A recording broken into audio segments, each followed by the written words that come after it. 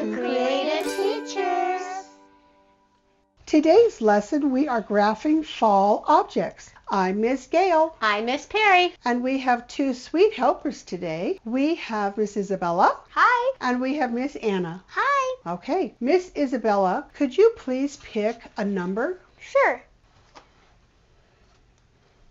Can you count those dots? Sure. 1, 2, 3, 4, 5. Perfect.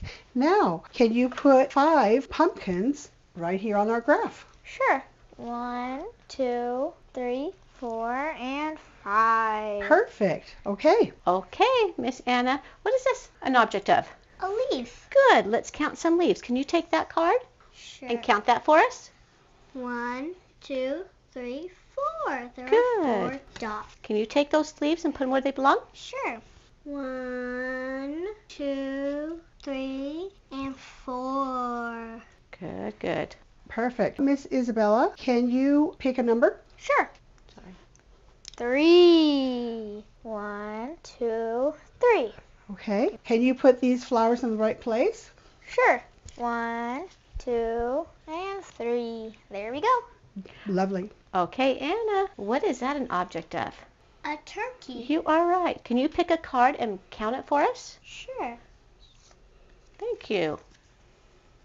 1, 2, 3, 4, 5. Perfect. Can you put 5 turkeys in the right spot? Sure. 1, 2, 3, 4, and 5. Nice job. Isabella, can you pick a number, please? Sure.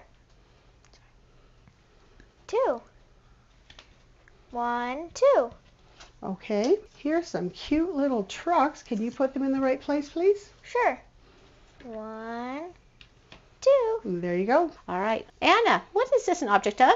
A pumpkin. Good. Can you pick this card and count it for us? Sure. 1. Good job. And can you put this where it belongs? Sure. 1.